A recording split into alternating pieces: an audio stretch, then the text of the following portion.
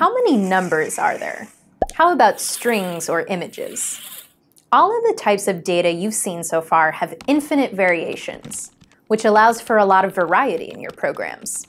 But sometimes you just need a simple yes or no, true or false, and there's actually a type just for that.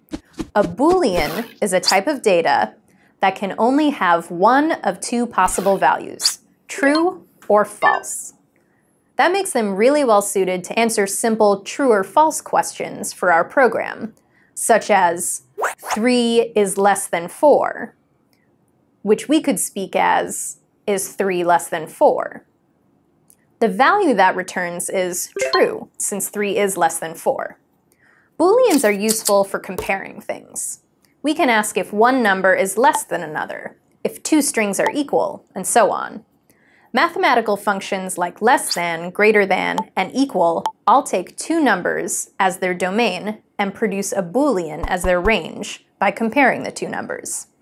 Sometimes we want to compare values in more complex ways.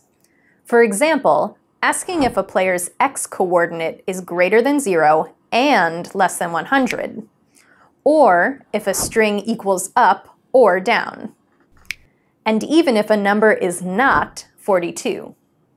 These blocks, and, or, and not, allow us to modify and combine Booleans to answer more complex and interesting logical questions. In this stage, you'll need to write Boolean functions to make sure that the sprites in a game follow the rules that you set out for them, such as not going off the side of the screen.